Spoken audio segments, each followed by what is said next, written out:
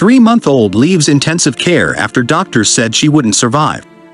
Before we begin, make sure to smash that like button, subscribe to our channel, and click the notification bell for more amazing videos.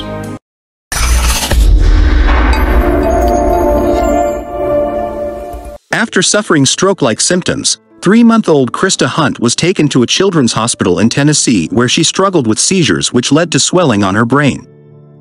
She went without a heartbeat for 20 minutes before medical staff were able to restart her heart. Doctors placed her on a ventilator in intensive care, began running tests to figure out the cause of Christa's problems, and told her family that she would likely not survive. It only took days for Christa to prove them wrong.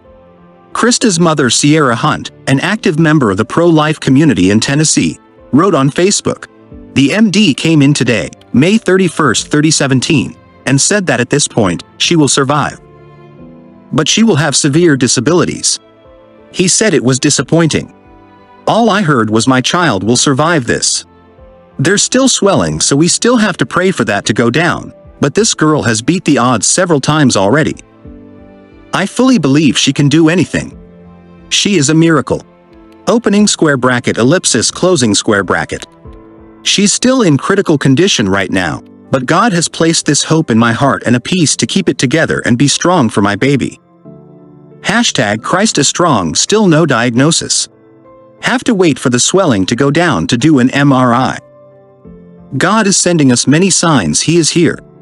Her RN's name is Carrie Ray. We named Christa Ray after her uncle who recently passed away named Carrie Ray. The RN has a shadow today whose name is Hella. We named Christa Ray Helena after her great-grandmother Helen and her uncle Sam calls her Hella. It's signs from God like this that make my day and reassures me He is with us. Doctors believe Christa had been suffering from seizures longer than anyone had realized. Her seizures were lasting from 30 seconds to possibly hours, and some were as simple as her holding up her left arm with her eyes closed for 5 minutes. Her parents wisely took a video of one of those incidents and showed it to doctors who confirmed it was likely a seizure. While the doctors have some ideas of what could be causing Christa's health problems, they are running tests including MRI, MRA, and X-ray. Unfortunately, some blood tests require more blood than a baby her age is able to give.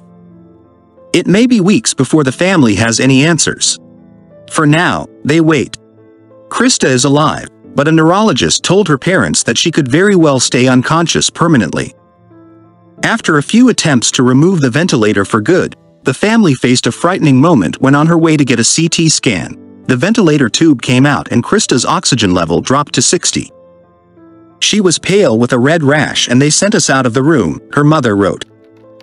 They intubated her again. We are in the waiting room now. The doctor came out and said she has fluid in the inward part of her brain. They may have to put a drain in her head to drain the fluid. I kissed her before we walked out. Right now we are just waiting to hear more. Please say a prayer for her. Doctors and nurses were able to save her, and on June 10, 2017, Christa was able to come off of the ventilator and her mother was able to hold her for the first time in 16 days.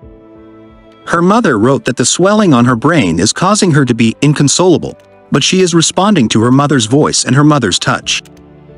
She is also working to regain her motor skills such as sucking and moving her hands to her mouth.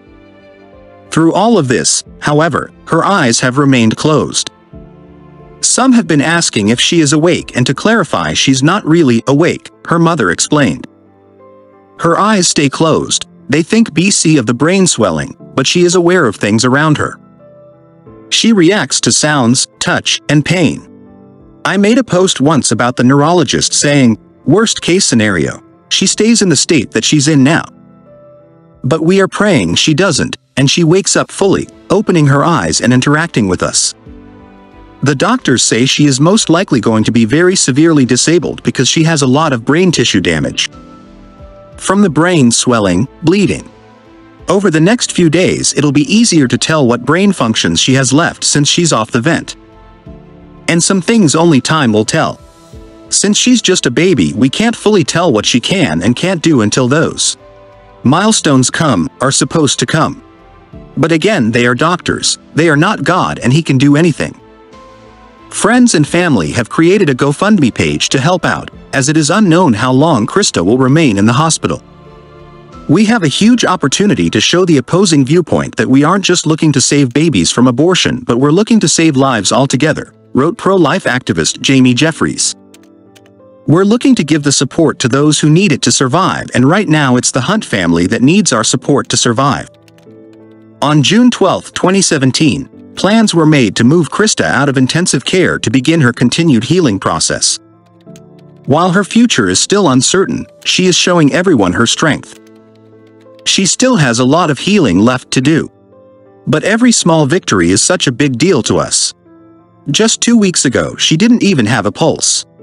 Now she's breathing on her own. It just amazes me what God can do. This baby is proof that He hears our prayers.